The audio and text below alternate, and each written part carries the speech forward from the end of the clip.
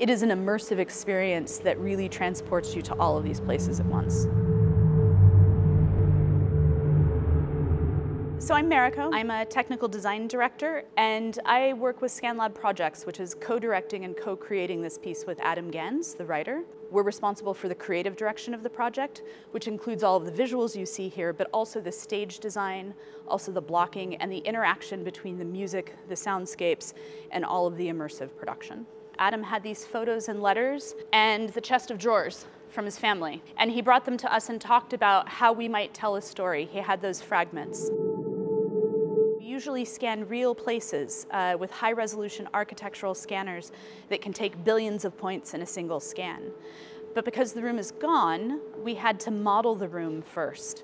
It's incredibly precise. It's incredibly, as accurate to the time period as we could get. And then we scanned it with that virtual LiDAR scanner. There's about 70 scans that make up the room.